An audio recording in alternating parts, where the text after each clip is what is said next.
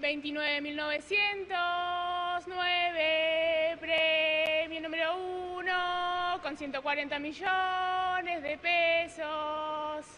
La Dirección Nacional de Loterías y Quinielas se realizó este jueves el tradicional sorteo del Gordo de fin de año en la sede de la calle Cerrito. El primer premio fue para el número 29.909, que corresponde a la agencia 140 de la localidad de Lagomar y ganó un monto de 140 millones de pesos. El segundo premio fue para el número 29.716 y el valor del premio fue de 10 millones de pesos. El tercer premio fue para el número 28.562 con un monto de 4 millones de pesos. Los billetes se vendieron hasta última hora de este jueves. Un 3% de lo que se recauda por este sorteo va para el Hospital Maciel, Pasteur y Pereira Rosell. El billete entero tenía un valor de 12.000 pesos y un décimo de 1.200 pesos. Además, se comercializaron fracciones electrónicas de 300 pesos.